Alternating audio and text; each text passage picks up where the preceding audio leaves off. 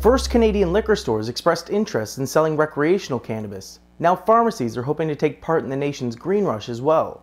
According to the Canadian Pharmacists Association, the Neighbourhood Pharmacy Association of Canada, and some of the country's largest drugstore chains, including Shoppers Drug Mart, pharmacies are the best option to provide patients with medical cannabis. According to Alan Austin, a spokesman for the Neighbourhood Pharmacy Association of Canada, which represents Rexall, IDA, and others, pharmacists are experts in medication and medication management, are members of the systems and processes in place to manage medications, including monitoring, tracking usage, and being aware of drug interactions, he said. According to the Globe and Mail, at least one pharmacy chain, Shoppers Drug Mart, is already talking with suppliers about perhaps distributing medical cannabis in the chain's 1,300 stores across Canada. Currently, only a small number of producers are legally allowed to grow and provide cannabis to patients via mail. Giving people the options to fill their prescriptions at pharmacies would eliminate time spent waiting for shipments, but according to pharmacy associations and their members, it's also a safer option. However, according to Colette Rivet, Executive Director of the Canadian Medical Cannabis Industry Association, cannabis sold in pharmacies would be more expensive,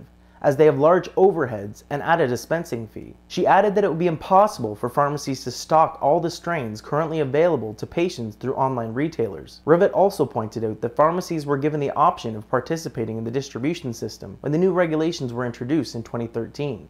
But they refused. Previously, Prime Minister Justin Trudeau, Ontario Premier Kathleen Wynne, and others have suggested that recreational cannabis could be sold in booze stores. However, the government hasn't laid out specifics for its legalization plan expected next year. The Liberals have also not yet made any mention of changes to the medical cannabis system.